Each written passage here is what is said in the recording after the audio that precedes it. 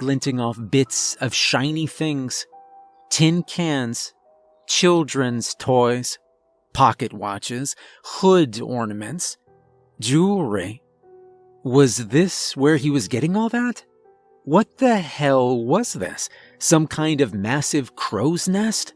I was hardly an expert on crows, but I couldn't imagine they'd ever make a nest that large.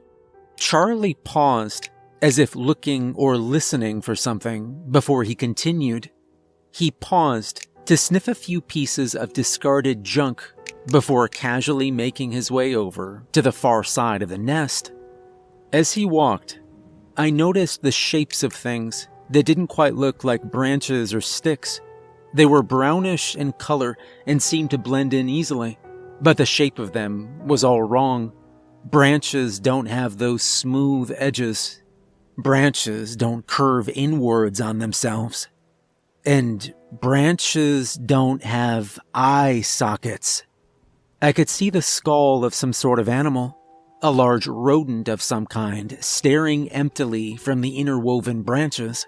I could see bones with smaller twigs wrapped around them, used almost as additional support for the structure of the nest.